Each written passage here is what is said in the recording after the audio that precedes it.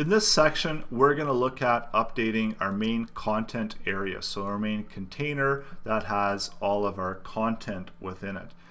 So we do have it outlined right now. So when we look at here, we do have an outline of it, and maybe I'm going to add in these outlines into the two separate class sections that we have that we're going to be working with, so we can get a better idea of what we're presenting and how we want to present that content. So we do have 1 and 2, and what I ideally want to do is I want to pull the content on the left hand side and I want to pull this side menu on the right hand side.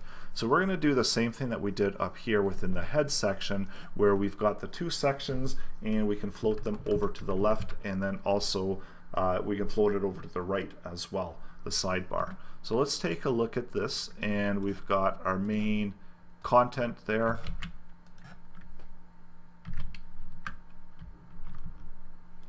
So this one is floated over to the left hand side, and then we have to figure out what width we want it to take up. So maybe we want to take up 60%, so we're going to do it opposite of what we've got up there. And then next we're going to do the same one for the side menu, and we're going to float it to the right this time, and this time it's only going to take up 40%. So let's take a look at this and see how this is laying out.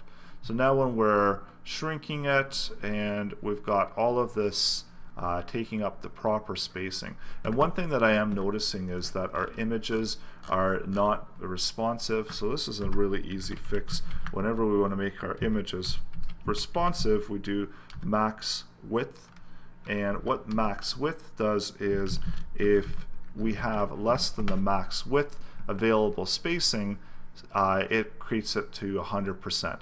So these images are 250, but when we run out of the spacing for the 250, then it takes it as 100%.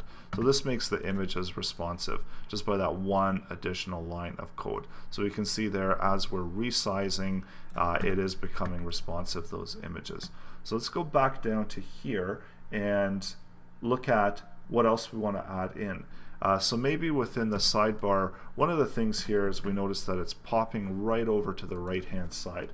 So ideally we might want to add in just a touch of some padding, so maybe 5 pixels of padding, so that we actually get some spacing between the edges there. And we also probably want to do the same thing for our content, so maybe we even want to do some padding around there, and this is all dependent on how we're presenting our content.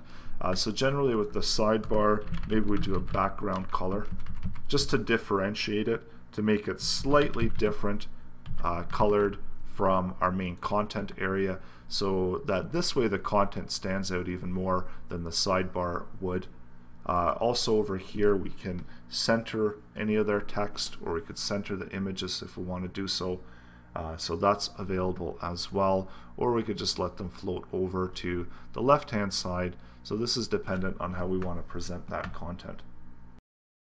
We can go ahead and get rid of that outline there, and now when we refresh it, we've got our 2-column website all ready to go. And notice that we still have to take care of the footer content, so that's coming up in the next lesson.